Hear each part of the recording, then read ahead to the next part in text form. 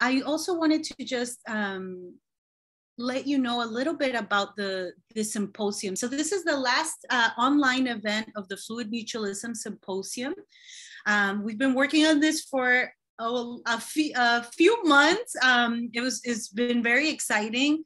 The symposium is coming out of what we call in Mexico the communal flower. And the communal flower stems out of corn cultures, out of the being people of the corn.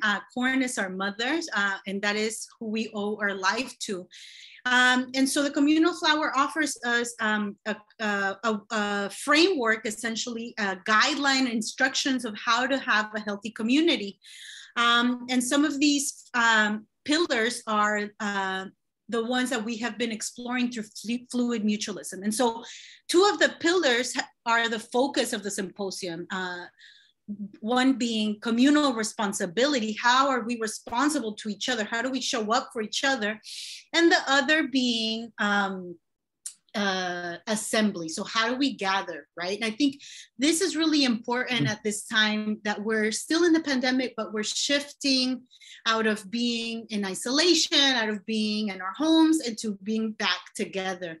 The Fluid Mutualism Symposium is also honoring and thinking about water and what water teaches us, right? So from Indigenous perspective.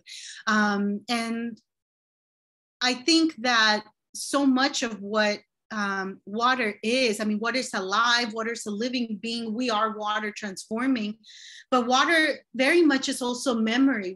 Water remembers, right? And this little bit of water that I have here has been a cloud. So what you're seeing here, you know, in the words of Thich Nhat Hanh, RIP, this is a cloud. This was a cloud and it transformed and now it's in this cup, right? Mm-hmm. And this symposium is also in a way a cloud, because I couldn't have done the symposium if it wasn't for this cloud, if it wasn't for this water. And so it asks us to think about what we are leaving behind, right? What is our relationship to ourselves as water, but to the other water around us? And what do we want to leave behind, right?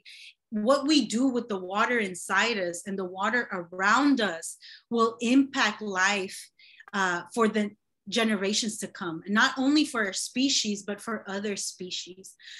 So at this point, I just want to do a land acknowledgement. And the first thing I want to say is I want to take a moment to thank this water and to thank these ancestors, and to thank it for everything that it gives us. It gives us life. Without water, there would be no life. In Mexico, we say, with you, everything, without you, nothing. Contigo todo, sin ti nada. I also want to take a moment to show gratitude to the earth, which allows us all to be here breathing together in this virtual space. Tlaxcamati miak, tonantzin, Coatlicue. I also want to thank the indigenous people, the original people of this land, the Ohlone people, including the Chochenyo and Karkin in Huchin, also called Oakland, the Ramaytush in Yelamu, San Francisco, the Yokuts in the South Bay, and the Muwekma, who have been in this unceded territory, moving throughout Huchin, Yelamu, for generations, since time immemorial, caring for the bay, for the forest, for the winds, for the animals. Without what they did and what they continue to do, we would not be able to enjoy the life that we have here. So let's pay our respects to the indigenous people that are here. I want to also invite all of us to really make sure that in any space that we go to, any place that we go to, that we acknowledge and that we work with indigenous people and with their leadership. I also want us to recognize and support that indigenous people in your territory. So in the chat, let us know where you are situated, what Indigenous territory you are in, what Indigenous people took care of that land, of that ecosystem. And I also want to make a note that according to many sources, testimonies, many stories, Indigenous people take care and sustain 80% of biodiversity in this planet. And even though they do this through their way of living, through our way of living, Indigenous people are threatened by governments, by nation states, by corporations for this way of living, for this labor, for defending life, water, and earth itself. So please make sure that you know what territory you're in, what Indigenous nation that you're living in, and try to support it through any organization that you're in. I want to encourage CCA and any organization that I'm part of to pay Shumi tax, to support and share the abundance to the Indigenous people of this land. At this point, I just want to first and foremost thank Valincy and Quill for being here and for being part of this important conversation as artists, as visual makers, as storytellers. You are really important to the community. The work that you do is really important, is really valuable, and it holds so much memory, and it holds also so much information, so much spirit, so much energy, so much vitality. And I want to thank you for the work that you do, and I want to thank you for your time here. So I'm going to pass the mic now to my dear friend Valincy-Jean Patelli, who is going to start us off with the first mini lecture here. So thank you so much. Hi, thank you for coming. Thank you, Brenny, and everyone else. My name is Valincy-Jean Patelli, and I'm currently in Brooklyn, New York, Lenape land, Bed-Stuy, Brooklyn. And I'm going to share with you some of my work. I'm going to share my screen and we can sort of get started here.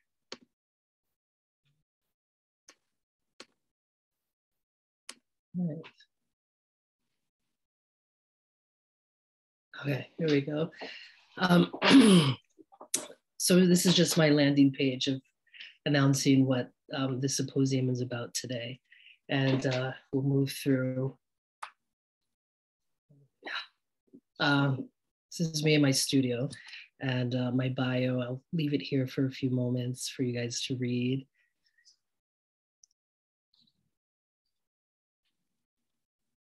Or I could read it for you. Valincy-Jean Patelli is a self-taught Black non-binary artist working and living in Brooklyn, New York on Lenape land. I experiment with three-dimensional textures to create media, works, and sculptures. My nonlinear practice allows me to blend stories from ancestors with historical, theoretical, and Yoruba cultural references that stem from the African diaspora. My work explores the marginalization of queer and Black American culture through environmental and pop culture references.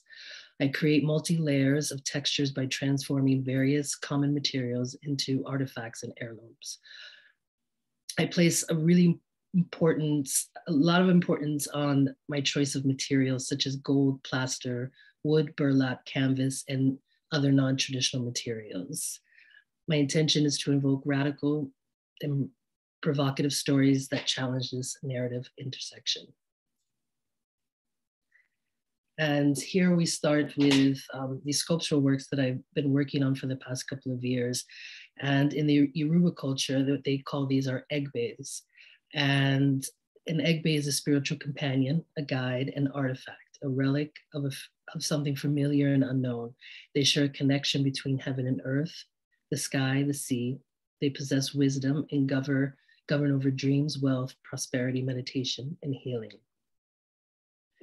They are a language shared in prayer and dreams, a voice to and from the astral realm, and symbolize the trust between themselves, the guide, and offering faith. They're androgynous and can take any form. Textured by barnacle formations, the Igbe surface and fractures signal their resonance with Olokun, the owner of the ocean and the depths of the sea. Plaster plaster casts mixed with a variation of punch hole paper size and weight, they affect and create an outer texture which results in a fracture within the structure.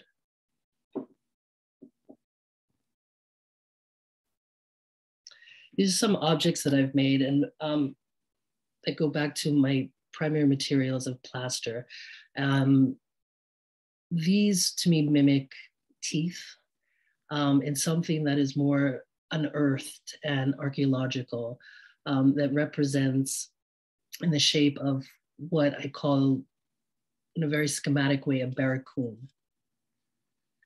This is another piece that I created, that what you're seeing in the middle are these stacked paper punch holes. And this also is created in a shape of a barracoon, or what we know is of the barracks of a slave ship. My materials are mainly sourced from found discarded things. This particular piece, it's called Gold Standard. And I created this piece for a show I did a few years ago, a group show about the Little Rock Nine. And this piece was created with recycled packing paper, cotton, and gold.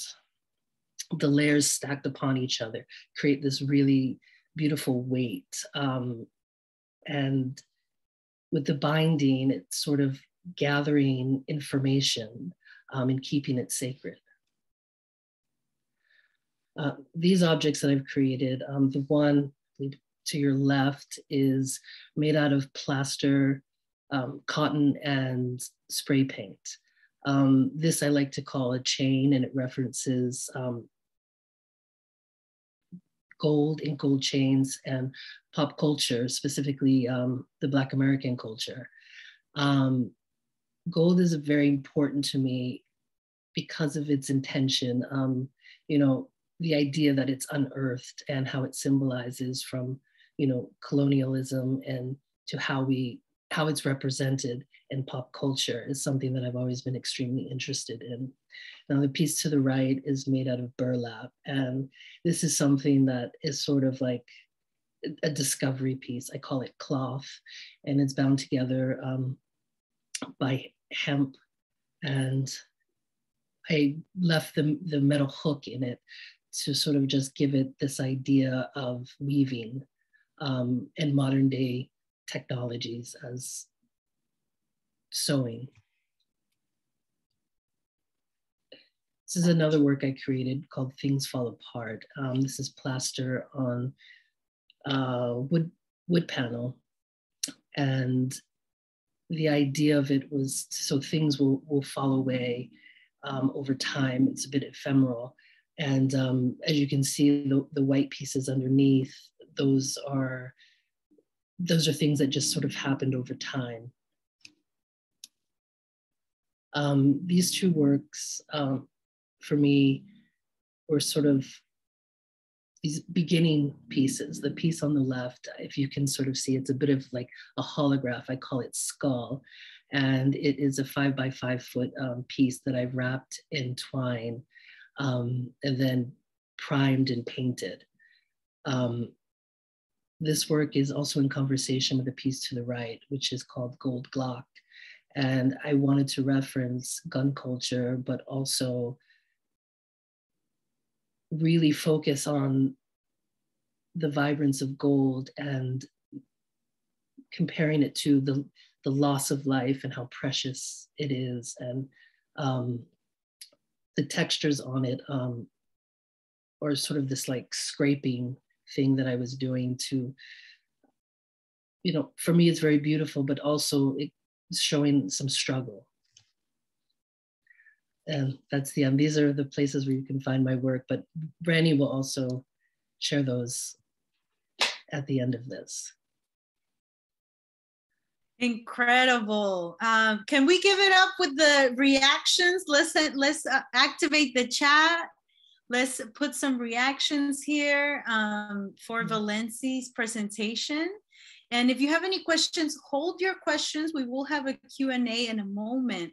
But let's show Valincy some love over Thank here you. with the sparks. And let me see. So I will stop sharing my screen at this point. Let me go back here. And let me see the sparks. I don't see the sparks over here. I'm gonna put some sparks.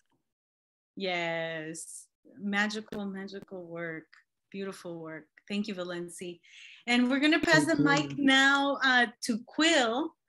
So if you have any questions, hold on to them. You can ask them towards the end. We'll have a Q&A. So hold your questions, or you can begin to write the questions and send them to me, or send them to Brindy's as well. And we're gonna pass the mic now to Quill.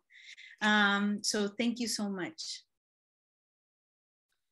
All right, hello everyone. My name is Quill Christie-Peters. I'm speaking today from Thunder Bay, which is in Northwestern Ontario in kind of like central northern Canada. It's the traditional territory of Fort William First Nation. It's also covered by the Robinson Superior Treaty. So that's where I'm here today, speaking to you from, right on the north shore of Lake Superior. I can see it out of my window here. So it's good medicine, that water medicine. So yeah, I've prepared like a little presentation for today, and I have some slides as well. I do like to write creatively. So sometimes I'm gonna be like reading off of my paper just because I feel like that speaks to my work the best. And yeah, let me just start my screen here.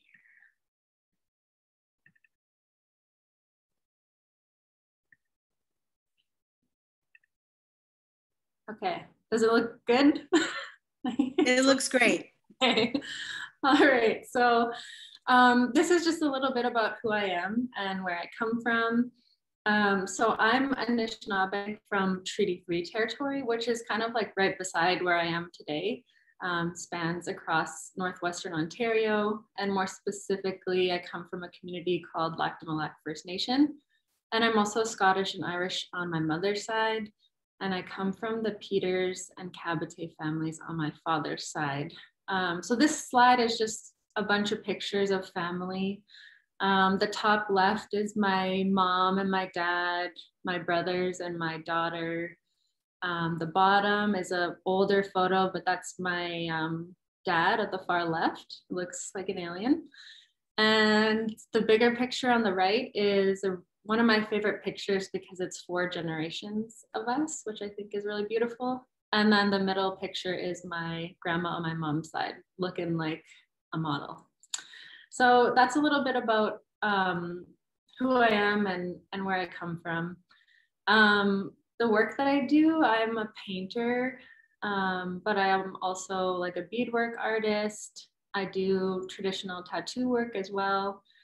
And then I'm also an educator. I work as the Director of Education for the Indigenous Curatorial Collective. And within that role, I design and kind of facilitate like art programs for Native youth. So that's a little bit about the work that I do. So today I really wanted to just respond to the theme of this talk and kind of explore how I relate to these concepts of memory and bones and restitution. And yeah, I kind of wanted to talk a little bit about art making as a practice of falling in love, which is something I've kind of talked about and explored before. So yeah, I'm gonna start with the body. So a lot of my work, almost all of my work depicts the body in some way. But as an Anishinaabe person, I don't think of my body as just the physical body. I think about it as everything else. So my body is the great beyond, the whispers of my ancestors in my ear, the soft hum of lakes that have held my family. My body was home for my daughter, holder of time and space, deep red blood, and the soft waters that welcomed her. My body is many things all at once, flickering under moonlight. We are everything that could not be contained. Because my body is all of these things, my body is also infinite knowledge, the knowledge of my ancestors, my homelands, all of the components of creation that I'm tethered to, the knowledge of that is within my own body. So in other words, my bones hold, many stories. My bones are memory, but also beyond. My bones are the keepers of many living relationships that make me who I am. So for me, I'm thinking about this discussion, not just as memory in terms of like looking back and what's in the past. I'm thinking about it as really activating these living relationships that are currently in my body and my bones that extend beyond linear time and the physical body. So next, when I thought about like this idea of restitution in the bones, of course, it made me think about settler colonialism and just grappling with all the things that attempt to disconnect us. I've written a lot about this before, but just to like give a brief summary of the ways that colonialism has operated specifically where I'm from. My family has experienced the flooding of our reserve through hydroelectric dams, residential school that my father went to, anti-Indigenous violence, which it's like where I am in Thunder Bay, it's just wild. It's like rampant and so on and so forth. I don't really want to talk too much about that today, but just wanted to like reference those specific histories. And for me, like there's so many different ways to define and explore settler colonialism. But to bring it back to this discussion of like the bones and art and restitution, I think it was useful for me to think about settler colonialism as an attempt to remove me from my body. So this could literally mean, the process of removing bodies from the earth through like genocide that is ongoing. It could also mean removing bodies from homelands through processes of displacement. And then lastly, it could also mean removing the self from the body. So kind of like, settler colonialism creates these conditions where sometimes like we don't even want to be close with our bodies because of all the violence that we endure. So this painting, just to give it context, is just a painting that I made to envision like if I could time travel and like hold my dad and like tell him something before he went to residential school, like what that would look like. So that's my settler colonialism painting. So yeah, I've written a lot about pleasure before and painted pleasure and painted bodies feeling pleasure and self-pleasure and all that. So basically thinking about how a practice of feeling whole or good in our bodies directly pushes back against that process of colonialism trying to remove us from intimacy with ourselves. So when we feel good, it's not just, physical pleasure, it's also pleasurable for like our ancestors and for the universe and for all these different like components that we're tethered to. So that's kind of what I tried to do with these paintings, is reference like the violence that like my dad went through and all these different people, and how like an act of pleasuring the body can mean so much more than just straight up physical pleasure. So when I thought about restitution, I was thinking about settler colonialism, what has been taken, what has been obscured, that kind of thing. But then, when I thought about how I relate to my body as this kind of like hub for all of these living relationships, I don't think that things can truly be taken from us. Like, I think they can be obscured or hard to find, but I think that they're always there in the body.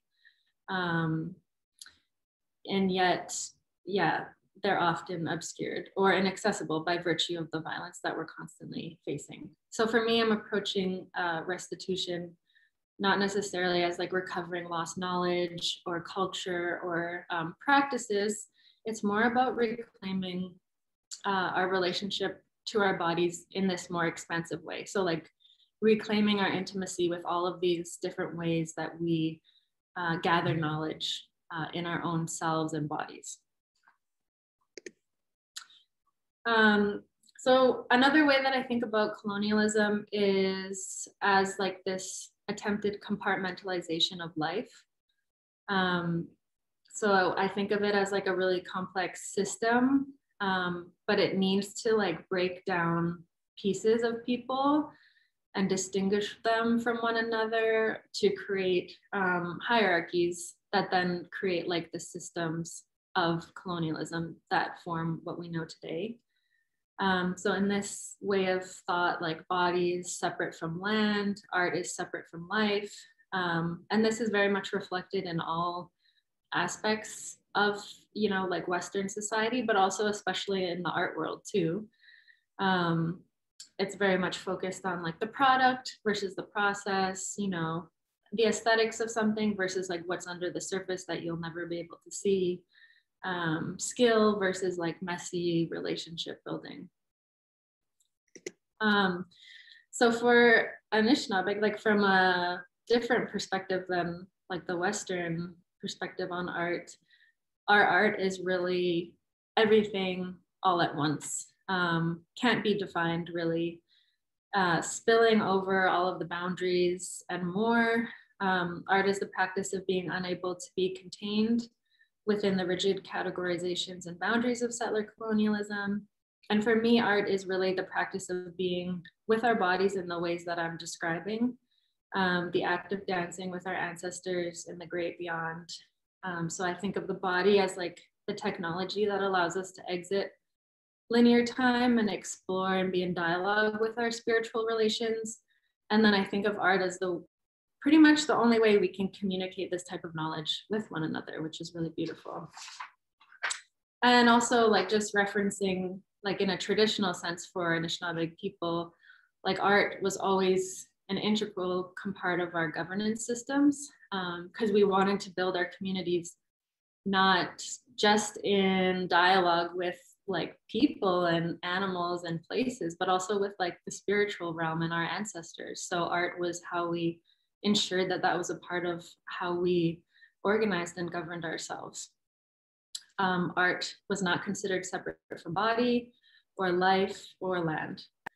So I've kind of like carried this understanding of like art and body from a young age. Like I've always felt really lucky to feel that in myself. It's given me great peace in my life. I've always felt the soft vibration of my body alive with all my relations. I've always known and felt my ancestors at the edge of skin.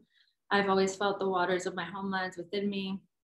And my personal art practice has very much just been a reflection of that and kind of just a translation of my internal worldview. But on the other hand, my more like collaborative education-based practice has very much been about explicitly about restitution. So more in line with reclaiming a space for Native youth to access like a sovereign space for us to explore what art means to us. So this is just a quick little blurb about the program that I created and run. It's called the Indigenous Youth Residency Program. It hires 6 Native youth and we work through this kind of Anishinaabe artistic methodology. So we treat relationship building as the actual art practice itself. It's not like skill-based or anything like that. And we explore relationships to self, homelands, ancestors, and community together, and also tie that with discussion about how colonialism impacts all of those relationships. So the program is a sovereign space. It's one where we like explicitly presence the body as a site of ancestral knowledge. And yeah, in other words, it's just a space for young people to really feel their living memory in their bones. Or it's, for me, really a space of restitution in that sense of reclaiming just that like space to do this kind of work. So yeah, this program was born out of my master's thesis years ago. And I titled my thesis, Anishinaabe Art Making Us Falling in Love. And I always come back to this because I truly think of it as a process of falling in love. So in the program, you know, we gather together and fall in love with ourselves. We gather together and fall in love with each other. We gather together and truly see one another. We gather together and feel the embrace of our ancestors, feel their warmth as we remember how close they truly are. We name our disconnections together and smile because we know that nothing can ever truly be taken from us. The universe swirls around in our beautiful bodies, full of love. So that's all I wanted to share today, just kind of like how I thought about these themes and trying to like weave in also the work that I do. Yeah, thank you. Thank you, Quill. Let's give it up for Quill. Let's get those sparkles going. I'm gonna have one little sparkle here. Thank you so much. And I think at this moment, we're gonna start with the Q&A. So we already have somebody that has a very juicy question. So I'm gonna pass the mic to my dear colleague and my dear friend, Michael Washington, a professor here at CCA. And Michael has a question for Valincy. So if you have any questions, please feel free to type them if you don't want to read them, or ask them as well. You can raise your hand through the reactions, or you can send them to me if you feel a little shy. So I'm gonna pass the mic to Michael, and thank you so much. Thanks, Bernie, good to see you. And thanks for this wonderful symposium all week. And thank you, Valincy and Quill, for your work and for sharing and being here with us today.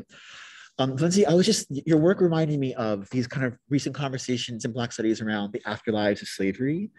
I'm thinking about like Saidiya Hartman's work and Christina Sharp, this kind of idea of the past kind of haunting the present and continuing kind of to form and shape our historical present. And I was just wondering, like, when you're making your work, is there a relationship for you between representing the past and like and interacting with it, or allowing it to kind of to shape us or to affect us in some way, or is there a difference between those two things for you? Hi, Michael. I don't know if there's so much of a difference, but when I'm in my studio, or even when I'm out of my studio, when I'm sort of like in the conceptual phase of working, I am constantly, you know, holding space for our ancestors. And with this particular body of work that I shared with you today, they do reference the past, but they also are very much, you know, very current. The idea is you can hold spirit and you can also share community within these sculptures and in all of the work. So that's something that is always conscious for me while working, by practicing, during my practice.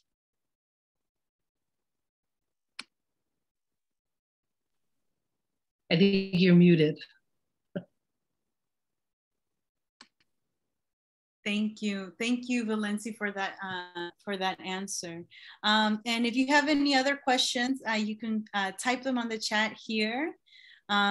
You can also send them to me if you feel a little shy, or you can raise your hand through the reactions and ask the question. So I will ask a question now. I'm gonna pass it to Quill. Quill, I think something that's so powerful about your work is also the layers of visual language that you're working with, right? So you're working with different languages that you're referencing, and that you're activating, and that you're continuing. So could you speak a little bit about the reason that you utilize these different layers, right? And that they're sort of emerging, for example, in the image that you have that's showcasing these institutions, right? The institution of colonialism, or these boarding schools. You also have these colors emerging, these spirits emerging that are referencing specifically the legacy of the Anishinaabe people. Could you speak a little bit to that? Yeah, definitely. Just like referencing in particular that painting of the residential school, for me, like the process is so important. Like I love the slowness of painting and how I spend like hours on a painting, and I'm often like crying by the painting, or like, you know, just feeling in these different ways. With that painting, I really like, that's a replica of a part of the residential school that my dad went to. So I like looked at a picture, and I like, you know, counted the number of windows, and I painted that building so perfectly, like with a ruler, with paint. It took me hours. And then to add like everything spilling out of that was like so powerful for me just in the process. Like if you look, there's like splatters of paint. So I finished it, and then I got to be like basically like fuck you to this place, and like splatter paint and just like paint all of our beautiful ancestors. And there's little like things that you wouldn't necessarily know unless I told you, but there's like a little like spirit to represent our babies and elders, and then just all of our ancestors like still spilling out of that place. Yeah, I think the layering for me is just, it's just reflective of life. Like if you look out on the land, like there's so many layers. So when I go to paint something, there just has to be so many layers. And also for Anishinaabe people, color is really important. It like ties us and marks us to the spirit world in a very specific way. It's part of our like the names that we get colors, and that's how spirits recognize us. So color is also really important in my work too, not just because it looks cool, but because it's part of that tethering to the spirit world. Yeah, beautiful. And we have a question here from one of my incredible students from SF State. Joseph, do you want to unmute yourself, or would you like me to read it? I could go ahead and read it. Fantastic. Thank you both for your presentations, and thank you, Profe, for allowing us to be in community. Thank you, Familia, for also being here today. I did want to ask to both artists, how has your art transformed or changed throughout time, if it has changed at all? And how did you discover art as a revolutionary and liberating practice?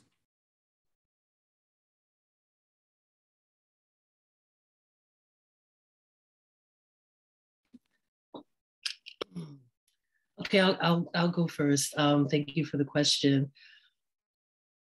I feel like everything evolves in my practice. The materials that I choose are just sort of like I said earlier, they're discarded or everyday things. I'm really, really moved by creating something out of nothing, you know, and elevating it as much as possible. And that was sort of like a jump off point for me as an artist when I realized I could use non-traditional materials to create art. And how I came across art as a revolutionary or liberating practice, you know, I will say that being an artist, a working artist, it's what I do for a living. That in itself is revolutionary and liberating, you know, and the joy it brings me, even in the most frustrating moments of, you know, kind of wanting to throw work out and, you know, all the writing and everything that's involved, I get so much joy. You know, the fact that as a non-binary person can exist and create visibility for other people of color, Black and Indigenous people of color. It's that in itself to me also is revolutionary.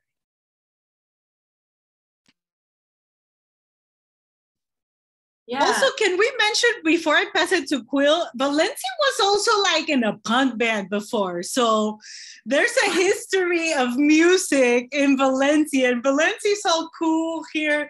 But Valincy also, you know, was part of that big revolution that changed music in the world. And I just want to remind y'all that punk is Black as fuck.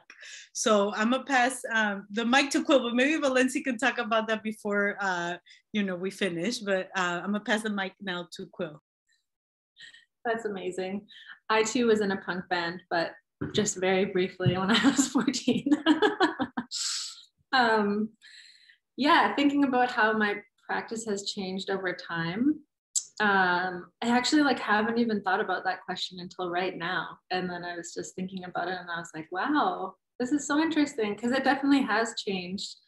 I think not so much in terms of like aesthetically or like through different mediums, but just in terms of the sense of responsibility that I feel through my artwork.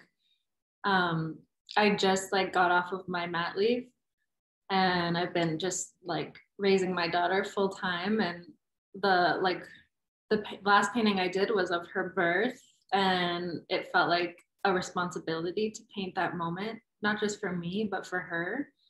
And also for like the other Native moms that I connected with during the pandemic who went through pregnancy during that time of isolation and all that. But the painting I did before that was for my daughter. And so I just feel like more as I get older, it's just more and more tied to responsibility. And yeah, it just seems to also be traveling further and further away from institutions and like the art world. It's like they belong with people now. And yeah, it's really beautiful to feel like I'm painting for my relations explicitly. Yeah, as I get older. It's cool. That's really beautiful. Thank you so much for sharing that. I want to invite you all to feel free to ask a question. If you want to ask a question, you can type it on the chat or raise your hand. I see here one question, so I'm going to mute myself and pass the mic. Is it me? Okay. Hi. My name is Alina. I use they, them pronouns. Also, we and she work too. I'm on Muwekma Ohlone land, and I'm a student at Stanford at the moment, returning from a period of time off because I am, still finding ways to be here and hold on to myself. So thank you for this nourishment. This is like a really good, it's like I feel like my plate is full and I've been fed. So thank you to both Valincy and to Quill. I'm really grateful for these themes of the body and also the things we make as methods of communicating with the environment. And I'm studying environmental communication here and very focused on the like spiritual technologies or cultural technologies we can use to communicate with our ancestors and with the environment. And I'm still figuring this out as like a person who, I'm Black, but I'm also multiracial. I'm also Irish. I'm also Choctaw, and I've totally silenced those parts of myself. And I'm wondering for you in your practices, as you do this intimate work with ancestors and environment, do you notice other parts of yourself that have been eclipsed coming to the fore, and like as in coming up to be showcased? And I'm wondering, does your concept of self change as you make this kind of art? And if anything comes to mind, then I just wanted to give you the opportunity to speak on that, because that's what I'm moving through over here. So this is a question to both Quill and Valincy, if you want to go for it. Thank you.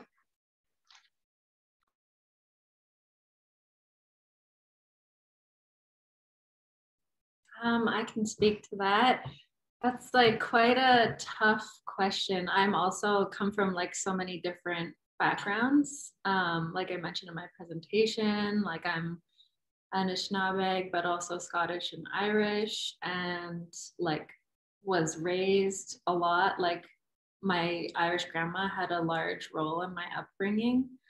I think for me, you know, I also grew up in Toronto, like really far away from my territory, and it's been a long process to get back to where I'm from.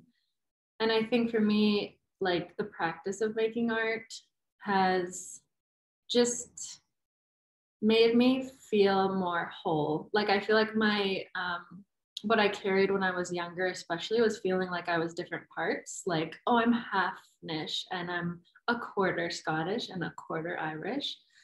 But painting really felt like a more holistic dance with all of those ancestors. And so I really, as I get older, I really see how painting helped me like land in that sense of being a whole person, not different parts and pieces. But I do think, like, I do wonder for myself too, like when or if any of the other parts would come out like more aesthetically or explicitly. But I don't have an answer to that yet.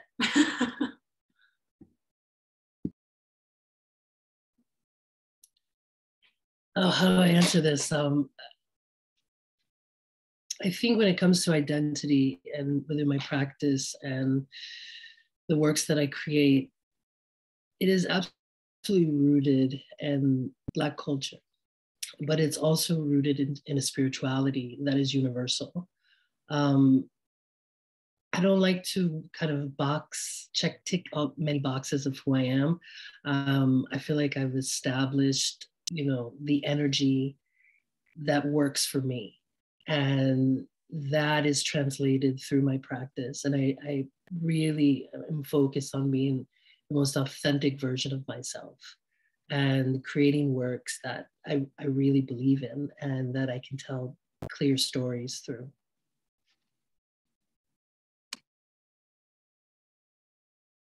Thank you for such a beautiful question and for beautiful answers. I think, you know, while we get another question from folks here, feel free to raise your hand or type it on the chat. I also want to speak a little bit about, or just speak and ask a question to both of you. I think, you know, the reason that I really see remembrance and restitution in your work, I see both of your works as working through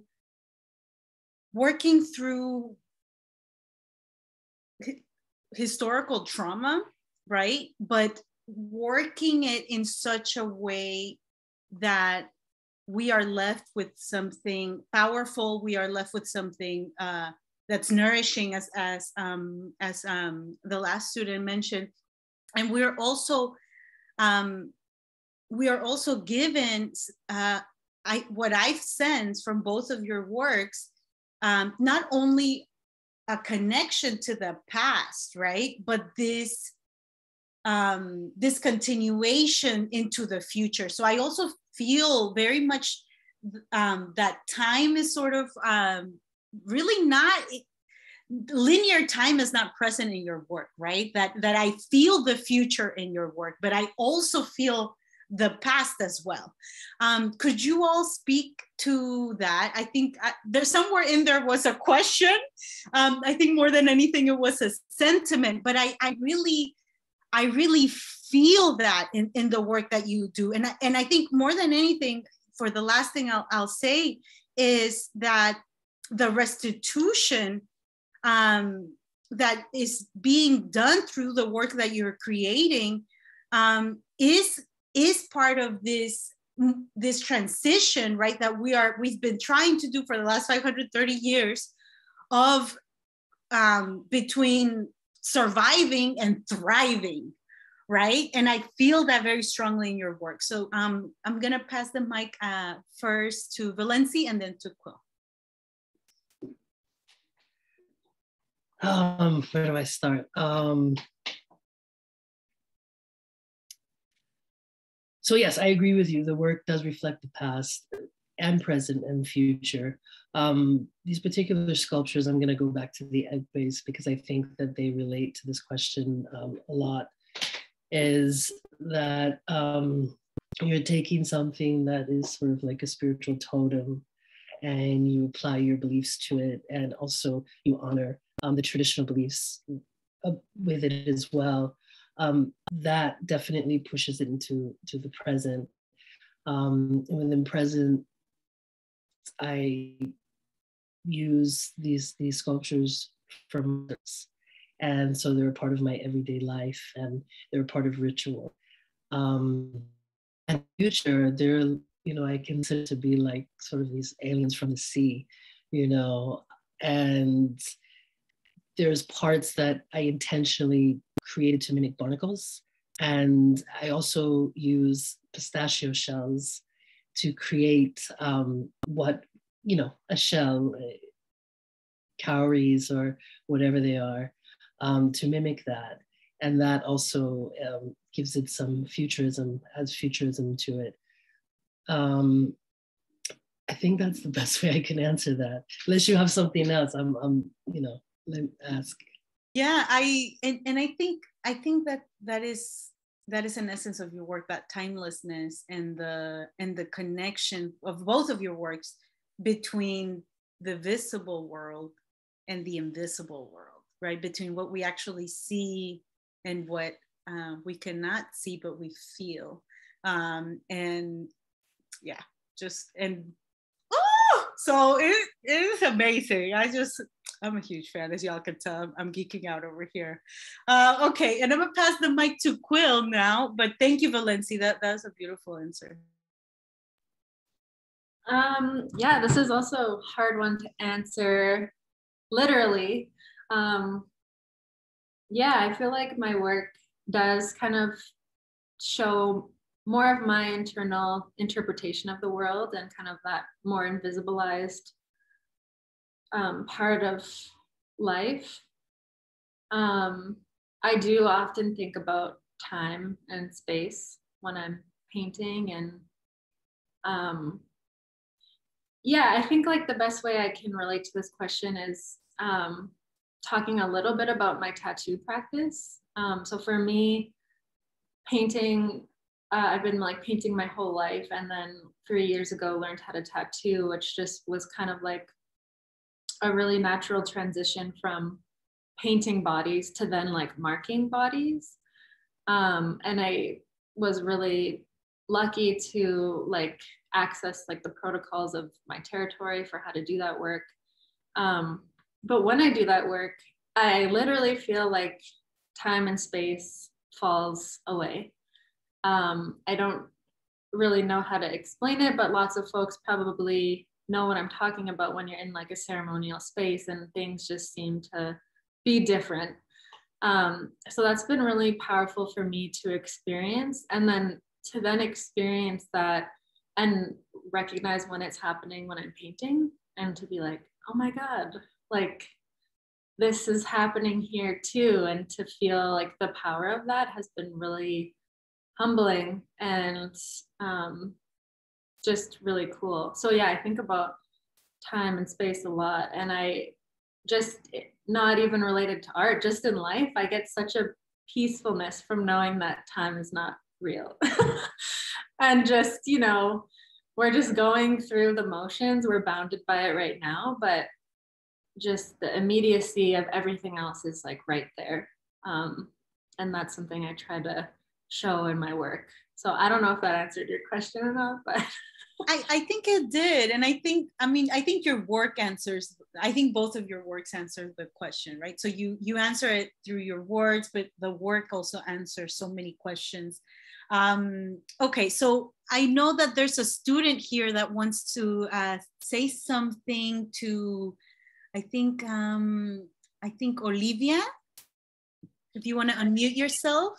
Yeah, I'm Olivia, and I reside in Lenape-Hoking, and I use me pronouns. And I came to this event because like I actually had some, I'm deepening my like ancestral spiritual practices, and like I've been feeling very enclosed in like my surroundings, because like I'm breaking away from a lot of colonized thought processes, but like other people are just still kind of like in that, and like a lot of feelings I've been having is like, damn, like my schools did not freaking prepare me for this shit. Like navigating too many things like on my own, trying to like go through like all these like online resources, being like, damn, what am I doing? And Quill, when I saw your piece about residential schools and the spirits, I was like, oh my God, that's my mind like right now. Like all my colonial education, like I had that, and then the spirits are like, boom, goodbye. You're done with that now. Get out. And like I feel very liberated seeing that. I also feel very liberated like seeing both y'all's works, and I feel very seen. So yeah, I just wanted to say that. Thank you, Olivia, for that beautiful comment. I mean, I think that is the purpose of art, right? And artists, you know, oftentimes in society, people make us think like our work isn't valuable. And many times they'll try to convince you that it's not valuable by not paying you right, by many different things, but it's so valuable. It's valuable on so many levels, right? Art is memory, art is remembering, art is a way to really make some really necessary critical changes in our society. And also art, as you learned today, is a way to communicate with the ancestors and with other energies that we cannot see, but that are very present here today. So maybe one last question before we go from anybody. I know there's that one person that's like a little shy, but maybe wants to ask a question, but hasn't raised their hand. So now is the moment, or any comments or questions, the last one before we close. Anybody? Oh, there we go. Eulalia, go ahead. And then Emily. So we have two more questions. This isn't really a question. It's more like elaborate on both artists. I don't know, seeing your guys' project, it's really like opening, because I do feel like as a visual learner, there is aspects where you can analyze the image like by every little detail rather than reading like from a piece of paper. I just thought it was very wonderful to look at the images, because they do carry history as well as culture and personal experience, whether it's from family members or experience you have gone through as well. So that's all I want to say. Thank you. Thank you, Eulalia. Beautiful comment. And Emily, we'll pass the mic to you now. And I think that'll be the last question. Hauka, Emily Winichuhi Matesquinankopai. Hello, my name is Emily. I'm from the San Isabel Reservation, the Esquinan village here. I just want to say thank you, and sorry I kind of got in on Indian time, so I missed out on the beginning of the first speaker, but thank you for sharing and sharing your art. But I just want to say thank you to Quill for sharing. I don't know about you guys or folks, but I was definitely tearing up. Some of that, stuff is very relatable when it comes to the residential schools. And like our last relative said, it's like you feel everything from the past to the future. When you see Quill's art, it's like you feel it from the core. So just thank you for sharing that. And I guess my question would be, because I know you do a lot of youth work too. So like, trying to think of my question, like what has like helped or worked when it comes to youth and art in that way, because the youth here, they need something like that release, that connection and that expression. And like, it's not, like you said, it's not about just putting a design on a piece of canvas or whatever the media may be.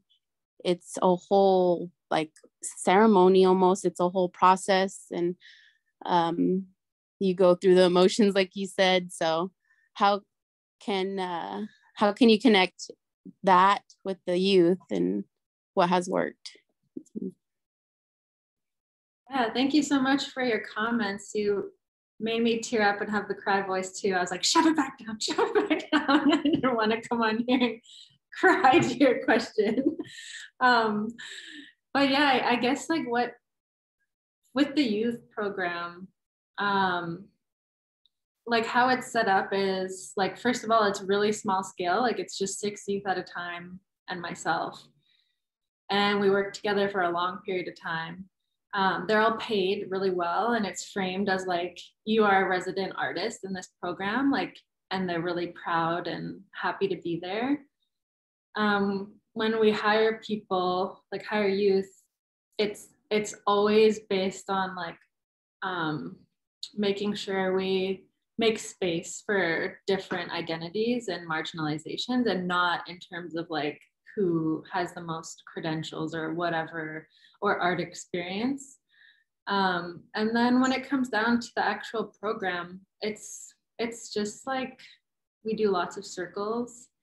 And I kind of have to just like, every program, I just like rip myself open and like share like the hardest parts of everything, including, you know, stuff about residential school and whatnot. And honestly, like I found like, I don't really have to do much. As soon as I like set up that first circle and they know it's safe and they know I'm actually here sharing it, they're just like so thirsty to share in a safe space. And so like all the work it takes is very minimal in that way.